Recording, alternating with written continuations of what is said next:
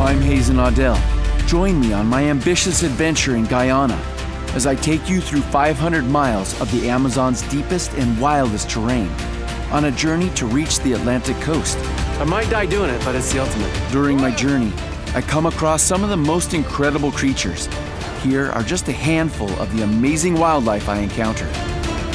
First up, while trekking through the Kanuku Mountains, I spot a tarantula that's the biggest of its kind.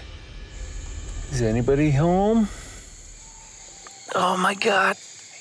It's huge. Oh my God. So that is the Goliath bird-eating tarantula. The biggest spider in the entire world.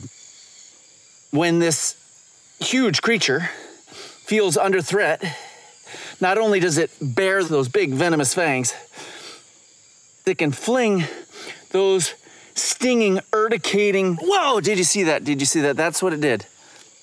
If they get into my throat, go into my eyes, pretty much day over. It's like putting poison into the air. So you just try to blow them away. Go, get back in there. Go, go, go, go.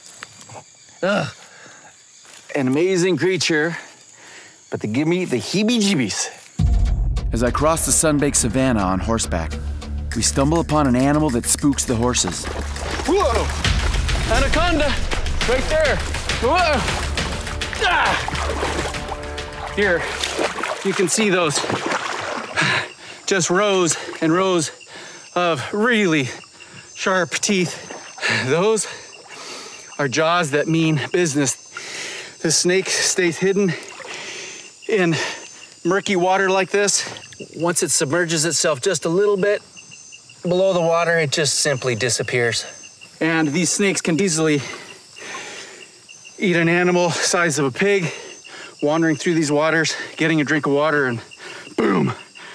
And it would constrict that prey to death so it couldn't breathe, stops the blood flow of that animal. The animal eventually passes out, and then the animal is safe to eat. It'll find its head and then eat whatever it caught head first. At the start of my journey, I pass through dense jungle. It's here I discover a creature that looks like it came right out of some sort of horror movie. It just ran into this dark hole. You want to talk about one of the strangest creatures I think lives on this earth? Don't miss this. So these creatures are so incredibly well adapted for living in the darkness of the jungle.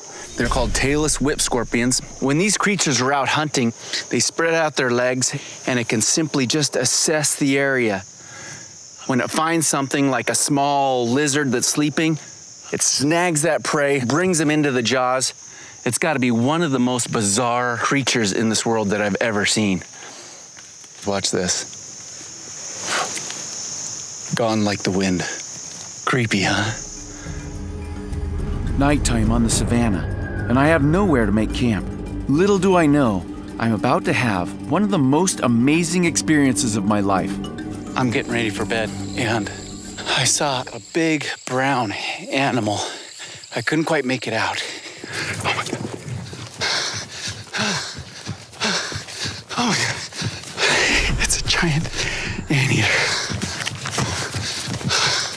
I just saw one of the most spectacular animals I've ever seen in my entire life. A giant anteater. Did you see the tail? Did you see the markings? Did you see that long snout?